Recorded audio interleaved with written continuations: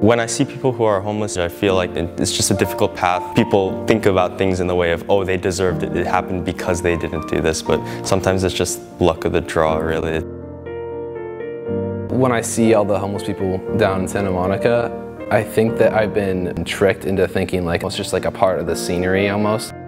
We are all here to take care of each other. Really showing both adults and children that it's not a they versus us.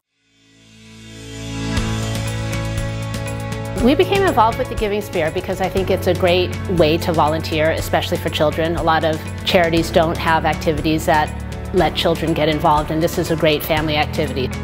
I feel happy and excited when I help people with experiencing homelessness. From a very young age, I've always told my parents and my sister about how badly I've wanted to help others. The best thing to do is to help in any way, shape, or form, which is what the Giving Spirit is all about.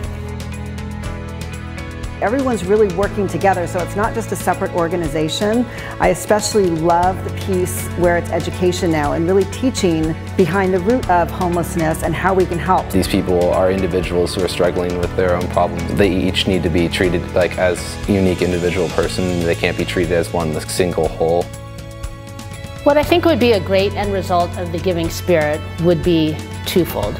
One is for the volunteer side to really have an understanding and compassion for your neighbors and for understanding what you can do to help other people.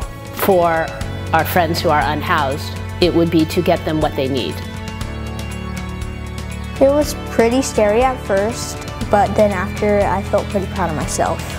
It's been so heartening over the last 20 years to see the Giving Spirit just grow and grow. But it's really everyone working together to not just help, but also to try and solve the problem. If you're thinking about volunteering, there's no better place to do it than the Giving Spirit.